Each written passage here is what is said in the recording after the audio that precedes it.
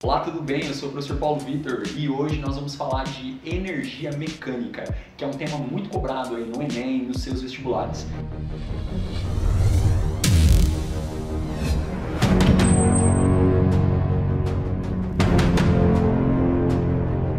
Então, energia mecânica. O que é energia mecânica? Energia, cara, tá em toda parte. Tem energia térmica, que é calor, tem energia sonora, que é o som, os carros passando na rua, tem energia solar, energia eólica, energia luminosa, enfim, energia é vida. O Sherman é energia cinética dele pedalando, né? Então tudo isso é energia. O Dridri tem menos energia, né? Já tá um pouco mais velho e tal, então ele tem menos energia. Mas tudo é energia.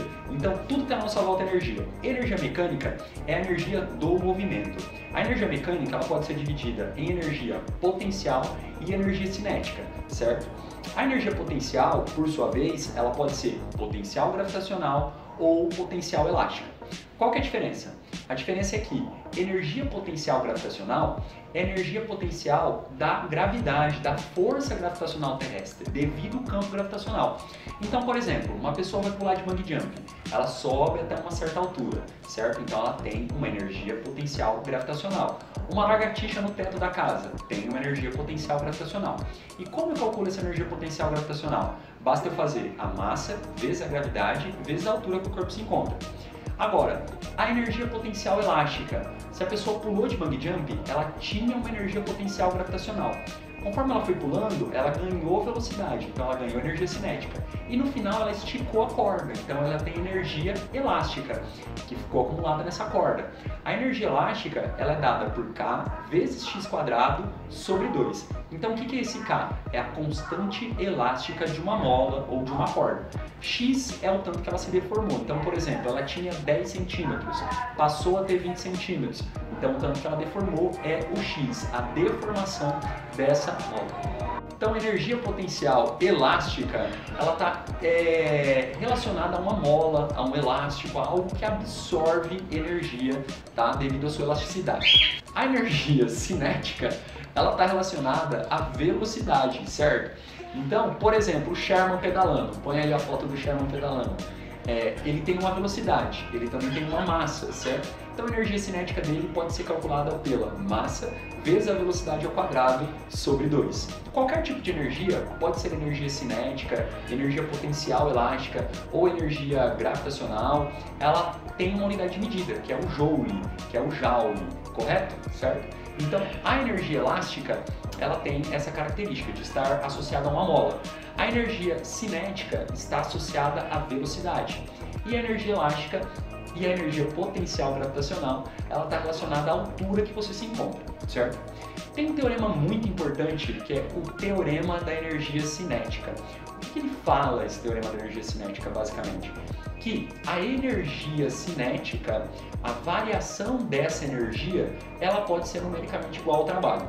Então eu tenho que posso calcular o trabalho pela área do gráfico, posso calcular o trabalho fazendo força vezes deslocamento, ou posso apenas dizer que ele é a variação da energia cinética. Então o que eu tenho? Como que eu demonstro isso? Trabalho não é força vezes a distância? Só que força é massa vezes a aceleração. A aceleração, ela é a variação da velocidade pela variação do tempo. Então eu vou ter aí distância dividido por tempo.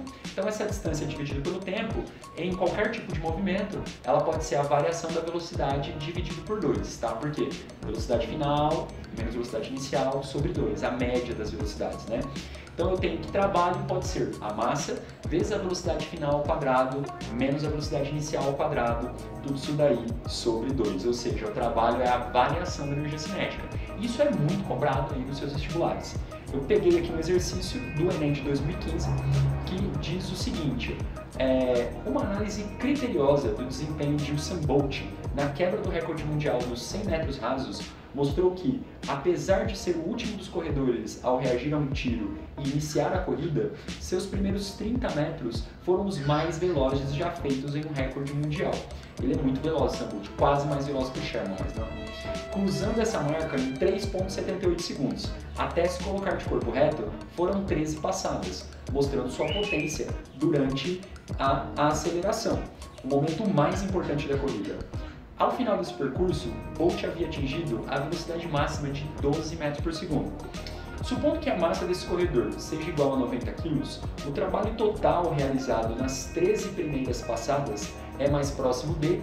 Então o que eu vou ter que fazer? Eu poderia ir por outro caminho aí, tá? Tentar calcular a força, tentar calcular a distância percorrida e tal, mas é muito mais fácil usar o teorema da energia cinética. Então eu tenho aí trabalho, não é a variação da energia cinética?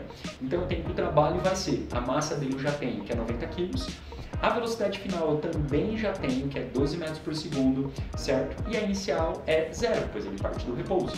Então o trabalho vai ser massa vezes a velocidade final ao quadrado menos a velocidade inicial ao quadrado sobre 2. A massa é 90 kg, a velocidade final é 12 ao quadrado, menos 0 ao quadrado, tudo isso sobre 2. Vai dar 6,48 vezes 10 a terceira joules. O resultado mais próximo disso é 6,5 vezes 10 a terceira, que é na letra B. Então eu espero que eu tenha ajudado um pouco aí sobre o conteúdo de energia. Então é isso, até o próximo. Galera, se você gostou da nossa aula, se inscreva lá no nosso canal, ative as notificações que a gente vai estar aí com muito mais dicas para o seu Enem, para a Unesp, para todos os vestibulares. Eu sou o professor Paulo Vitor e espero vocês no próximo vídeo. Tchau, tchau!